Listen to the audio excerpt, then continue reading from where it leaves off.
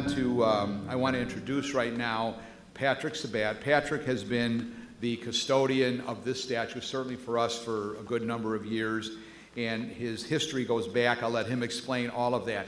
We want to explain in his presentation the importance of these statue visitations, okay? This is not, it is a statue, certainly, but Our Lady travels with this, and the beautiful graces that have come as a result of this, he can attest to. So let me introduce Patrick Sabat.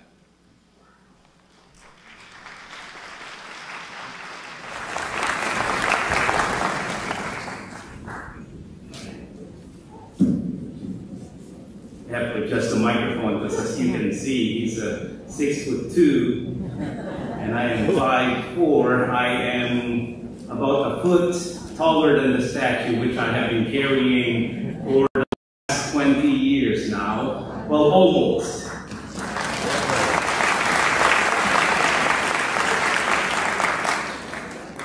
Hail Mary, full of grace, the Lord is with you. Blessed are you among women, and blessed is the fruit of thy womb, Jesus. Holy Mary, Mother of God, pray for us sinners, now and at the hour of our death. Amen. Pray for us, O Holy Mary, Mother of God, that we may be made worthy of the promises of Christ. What is Christ's promise? In the scriptures, he said that I may live in you and you in me forever. To save souls, that we may be with Jesus, and the role of Our Lady and the statue, to save souls, we need to see Christ clearly. We need to give Christ to others, that we too may see God, like Mary, to be open to God's mercy and be generous in mercy for others. My dear friends, this is a call to be holy. The history of the statue, I can tell you more about it and the stories that come with it. 1947, October 13, the same day.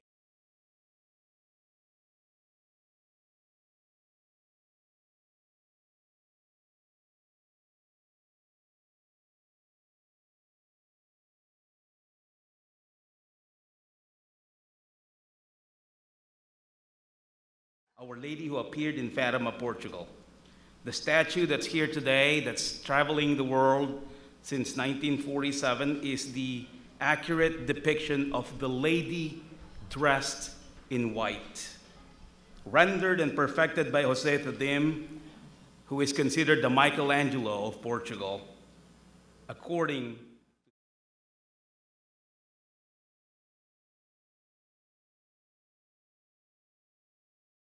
beginning in 1947 with Our Lady's Blue Army, with Mr. John Hafford, with a mission and therefore endowed with the rich history of its nonstop travels for 75 years around the globe in more than 100 countries.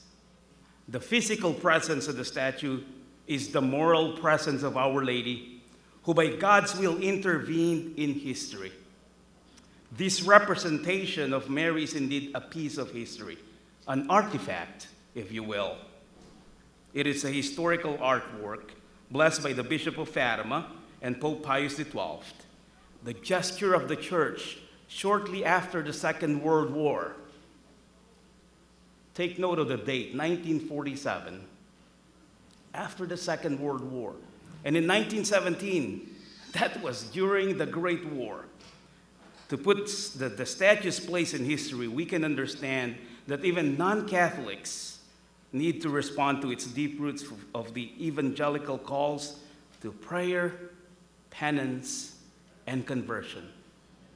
Pope Emeritus Benedict XVI, referring to the message of Our Lady of Fatima when he visited the shrine, he said to accept the prayer, penance, conversion, the great message of hope, the message of Our Lady given at Fatima. He said, this is the correct response to this moment in our history.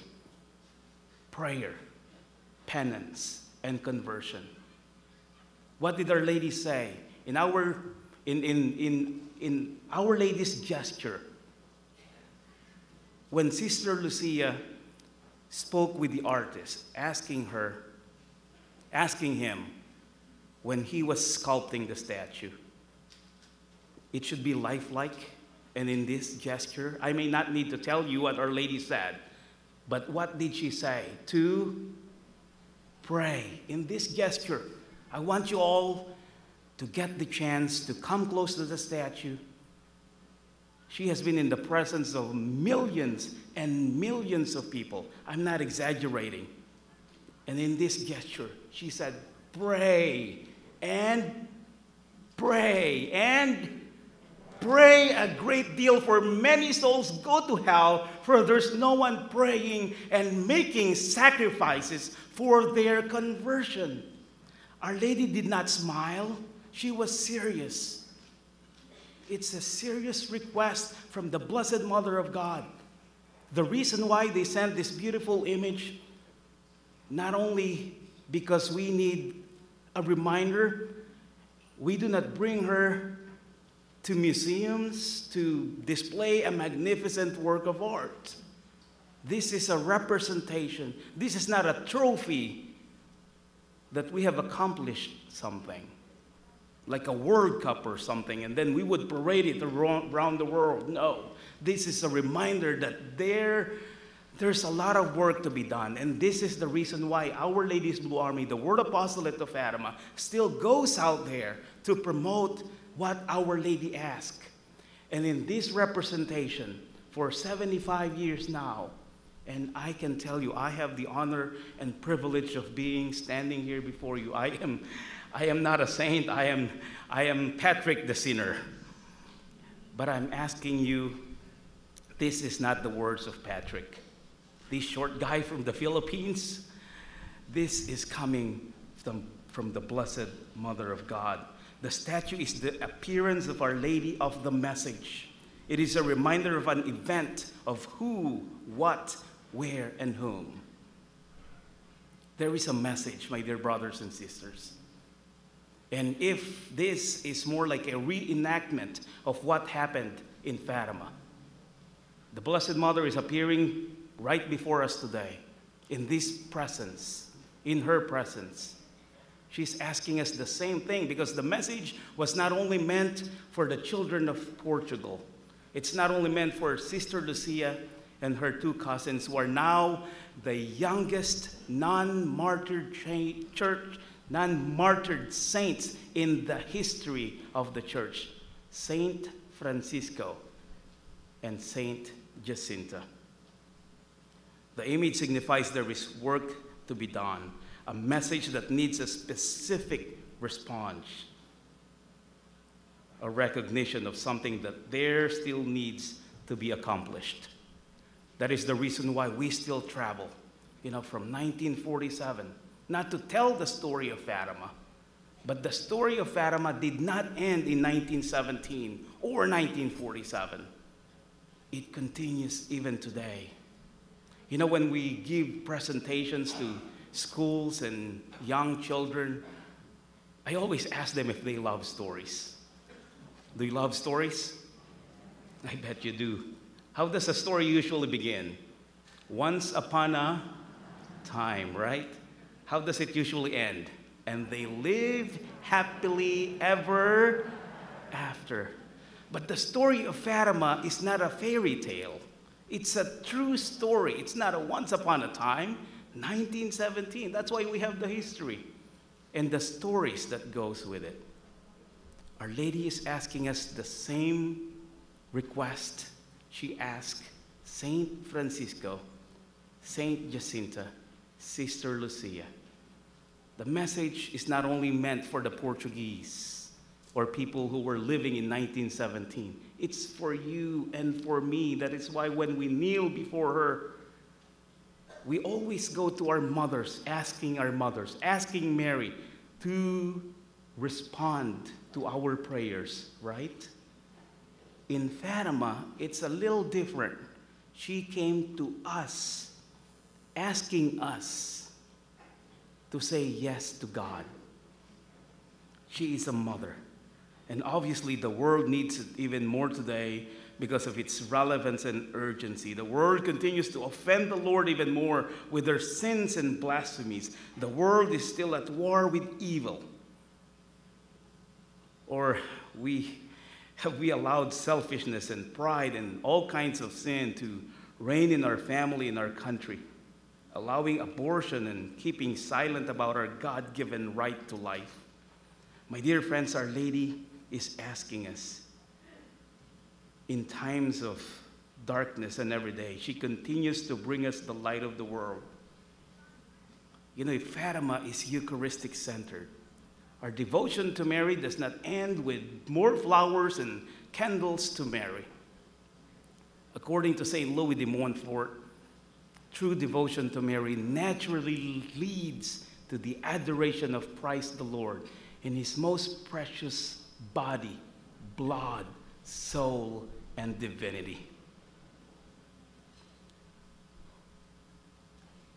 It is only the light of Christ that can dispel the darkness of this world. True peace can only come from God. The Canticle of Zechariah in the Gospel of Luke tells us about this.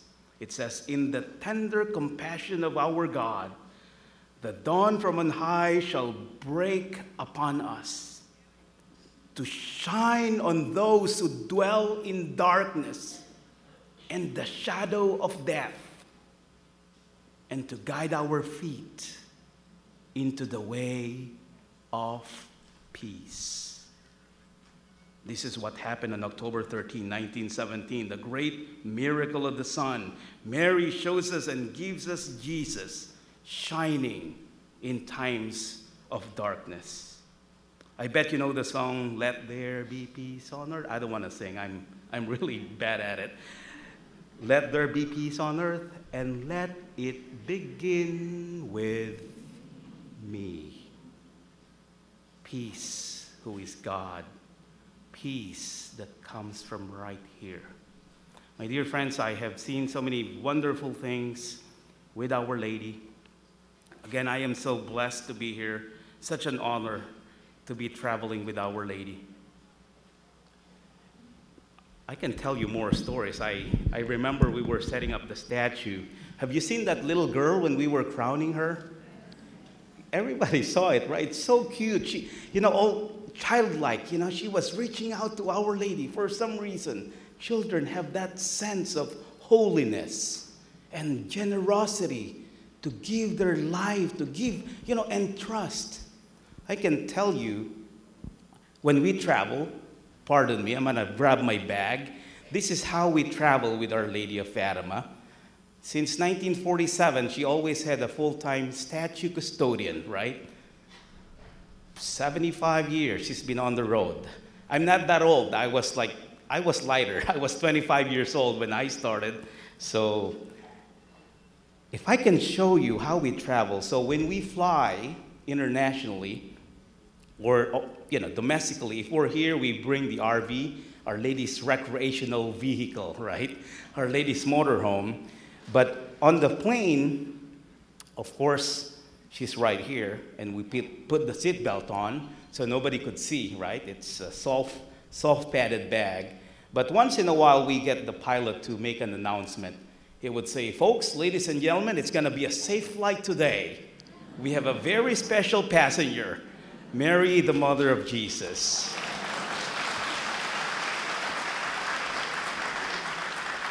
Isn't that beautiful?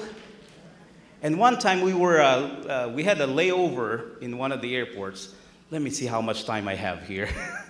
They have a trap door. If they don't like what I'm saying, I'm gone, right? And if it's time, Mass will be starting soon. But let me tell you this story. One time we had a layover at the airport. Who can tell if I'm dragging this in the airport? Can you tell if it's a statue, a religious object? They go through the TSA, and every single time, this is that a cello? Is that a guitar? But one time, I was just sitting, waiting for a flight. I was seated with a priest, and a little girl, about that age, maybe 5, 6 years old, she was running around in the airport, maybe bored or something. But then she came across this bag. And she stopped like this. She was about this high. And she did this. She held onto the face of Our Lady without knowing it's a bag or a statue. She did this and made the sign of the cross.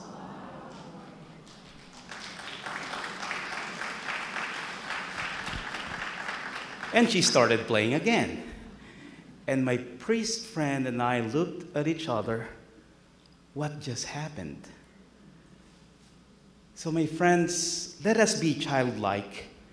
Let us honor Our Lady the way it should be. In this beautiful image of Our Lady. You know, she has performed miracles along the way.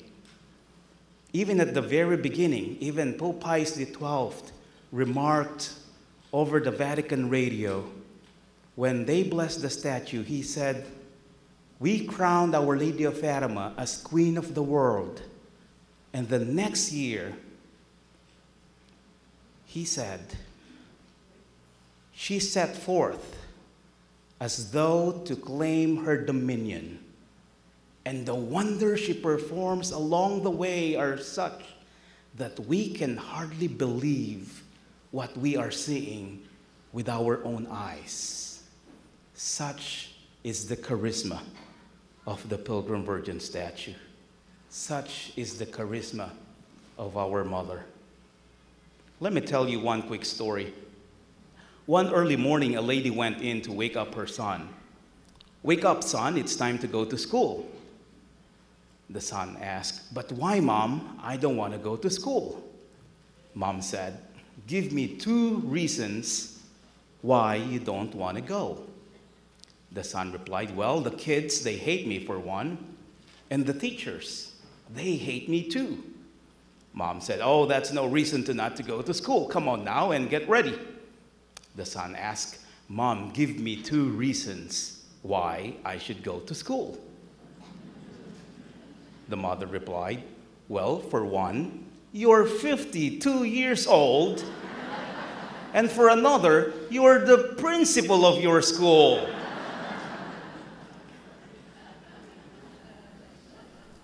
My friends, is there a time in our life that we say, "Mom, I don't need your help anymore. Mom, I'm 50. Mom, I'm a nurse. Mom, I'm a doctor. I'm an engineer. I'm this and that. I'm a professor." Our Lady comes to us today. We are so blessed to come here. The Lord has invited us in His mercy. We are here for a reason. Maybe we are grieving. Maybe we are sick. We are asking Our Lady to help us and guide us. But she is also asking you to respond, to be part of Our Lady's Blue Army, to say yes to God. My dear friends, I invite you to say yes to Our Lady and to answer the only question she asked in Fatima, Portugal, to the young shepherd children. And if indeed this is the time that we need to respond, again, the message was not only meant for them, but for you. Right now, she is asking you to the only question, let me repeat, the only question she asked in Fatima. You want to hear what it is? She asked Sister Lucia, Francisco, and Jacinta, "Are you willing to accept the suffering God wishes for you in reparation of sin, for the conversion of sinners?" And I'd like you to say yes to Mary. Are you willing to accept the suffering, the crosses in your life God wishes for you? Will you say yes to Mary? Yes. You know how she responded to the yes of the shepherd children? She said, "Go then, but you will have much more to suffer. But the grace of God, my Immaculate Heart, will always be your refuge and the way that will lead you to God. Will you still say yes even if it means suffering and sorrow? Will you still say yes to Our Lady? Yes. Then you know the answer. But she promised, my Immaculate Heart will always be your refuge, your consolation, and the way that will lead you to God. I invite you today to say that yes, that pledge that Sister Lucia and John Hafford formulated to become part of Our Lady's Blue Army. I'd like you all, in silence of your hearts, to experience the presence of Mary, to kneel before her. This is Fatima. Make that moment in Fatima, Portugal, this moment. That moment with the young saints, with Our Lady, your moment. And I invite every one of you, even those who are watching remotely, to invite Our Lady to your parishes, in your dioceses. Go to our website, bluearmy.com. Learn more about it. Contact us that we may establish devotion to the Immaculate Heart of Mary through statue visitations. Establish all-night vigils in reparation for the sins of mankind. Eucharistic reparation. Reparation, reparation. That we may be like Mary. That we may be like Francisco, Jacinta, and Sister Lucia. Thank you all so much for coming here today. Such a beautiful day. It's such a beautiful blessing. God bless us all.